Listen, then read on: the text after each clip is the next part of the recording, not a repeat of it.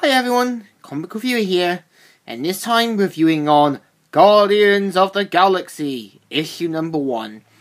Now this one tells the origin of how Star-Lord came to be. Now let's get on the story. Starts off in space, where on the planet Earth, a ship is showing up, coming down, where a woman is by the port saying, "No, I'm not going to call him. It's not better than being alone. No, don't you see how much it hurts my feelings that you take the side of a stranger over me?"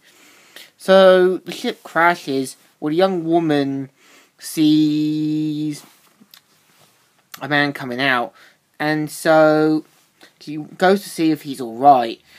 Even points a gun at her, but talks in alien language and passes out. After waking up, she notices that she has a gun, but he explains that he's from another world, and that he means her no harm.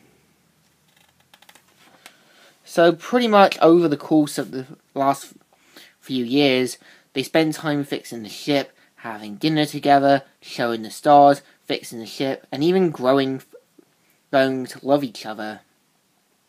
Soon they start to feel passionate for each other, but afterwards it points out that the ship was still fixed, but he still wanted to stay with her, but has to go back to his home world in order to take on whatever's happening, and so he leaves her. But then she realizes she feels a kick in her stomach, which turns out she's pregnant. And turns out the father was actually Star-Lord's father, known as Peter Quill, where pretty much him and his mum don't get on as much, but he even points out that he has no idea who his father is, and he even goes saying, "Oh, Dad, stop it! I told you to stop saying that. I told you, God!" And you think about it, shouldn't she tell him the truth right away when he gets older? I mean, something like this would feel personal to him. So, meanwhile at the school, on the playground, Peter Quill and his friend are talking. Well, some students are being racist to a young girl, and this is about to threaten her. Peter Quill shows up to defend her, where he takes him down, but one of the school teachers show up to stop him from going too far. Afterward, Peter Quill leaves to go to his room and get washed up for dinner. This is then 3 lights show up,